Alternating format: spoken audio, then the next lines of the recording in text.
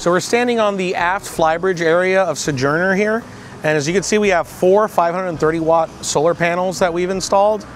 This is a custom arch with a walkway here that we can utilize. It supports up to 500 pounds on that walkway there. This is all custom, like I mentioned. And if you look over to the right, this boat here is utilizing actually a Starlink Mini. It's one of their newest products that came out by Starlink.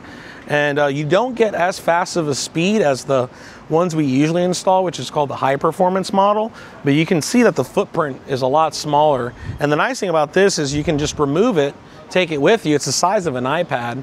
And let's say you get to a nice little island, you want to camp there, you can take that with you. It can be powered off of a 12-volt battery pack. It's 12 to 48 volts it'll accept. And yeah, you can literally have internet anywhere with that guy.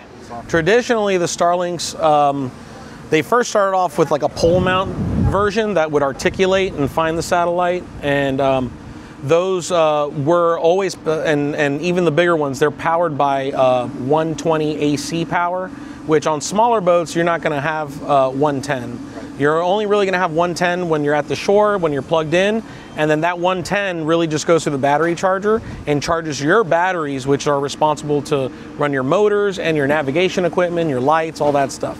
Now, once we're on a bigger boat, like this boat here on Sojourner, we do have inverters on board, which take that battery power that we collect from solar, and it converts it and makes it into AC power, which we can then use to run our microwaves and our dishwasher and our, higher end Starlinks like the high performance one. On Sojourner, we have here the Mini, which is more useful on smaller boats. I mean, the footprint is smaller. You have less equipment to install. Upfront cost is as well cheaper. You're not going to get the full speed and the quality of service that you would with the high performance Starlink. But this would be an exceptional Starlink for a boat of that size, something, a center console, if you will, that does not have an inverter. That way you could just run this guy straight off of your 12 or 24 volt battery bank. On a full high performance Starlink, you're talking about a dish that's 22 by 22 inches. Then you have a power supply that's quite large. It also takes AC voltage. And then you also have a router that is also cumbersome. So you got 2 pieces of equipment plus the dish. And then if you don't have an inverter on your boat, you're gonna need to get an inverter. So that's just a lot of cumbersome equipment where you could just literally just plug that guy into your battery bank and you're good to go. That is the router. That is the router and the dish all in one. The only downside is that router is all the way back there. So let's say you're forward in your cabin, you're kind of very far from the actual Wi-Fi signal. But you could boost it. So there are boosters that you can buy that will grab that signal wirelessly and boost it throughout your boat. Extend it, yeah. So I mean, this application, this Starlink here, I mean, it's nice on this boat.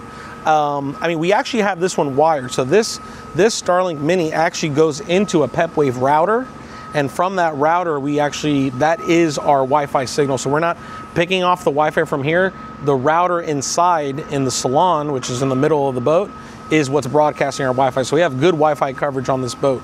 So we bypass that Wi-Fi. And then the nice thing about having a PepWave is sometimes Starlink bills can get high. They can get expensive if you got kids on board and they're streaming Coco Melon for 3 hours. I mean, it happens. So the nice thing about the PepWave is you have different sources. You can select Starlink. You can actually use a cellular service. So $50 a month, unlimited. You can use cellular. It's 5G. So 5G, you're probably getting as fast as a speed as Starlink, as long as you're in the intercoastal, you're not too far away from shore. And then you can also have Wi-Fi over WAN or WAN over Wi-Fi, which is where you can piggyback off of an existing Wi-Fi, like say your phone's hotspot, or if you're at a marina or a friend's house or at a hotel, you can just piggyback off their Wi-Fi and expand that Wi-Fi inside the boat, so you're actually not eating up your data. For the Starlink Mini, I think we're pulling like 110, 120 megabits down and 5 to 10 up load. The high performance, you're gonna get faster speeds. You're gonna get like 220, 230 on a good day down, and then 10 to 20 upload.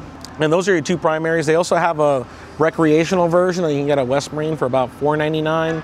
All of the Starlinks are waterproof, so they are designed to be out in the elements. but the high performance one is the one that we mostly sell on yachts. And then the standard one you'll find more on like smaller boats. And then finally the Mini, you'll see those on a lot on center consoles, and they're very popular for people on the go as well. So thanks for joining us here on Sojourner. We're about 3/4 of the way done with everything that we're doing here. As far as the automation security side of things, we are done. A little couple more things that we're wrapping up, and do include the inverter installation and the isolation transformer. Basically the power side of things are still being worked on at the moment as we speak. We're also still finishing off a fuel polishing system for this boat that will, keep the engine and fuel lines sludge free. It's a really good thing to do on the boat. But we're pretty much ready to go here. They're gonna be taking this boat out, I believe, in about a week. The sea trial should be about tomorrow. We're gonna be testing the navigation. We're gonna be adding the augmented reality, calibrating that so that we can start seeing AIS targets on our masthead camera. It's gonna be really cool. And yeah, just the beautiful weather here in Florida, so it's gonna be great sailing for us.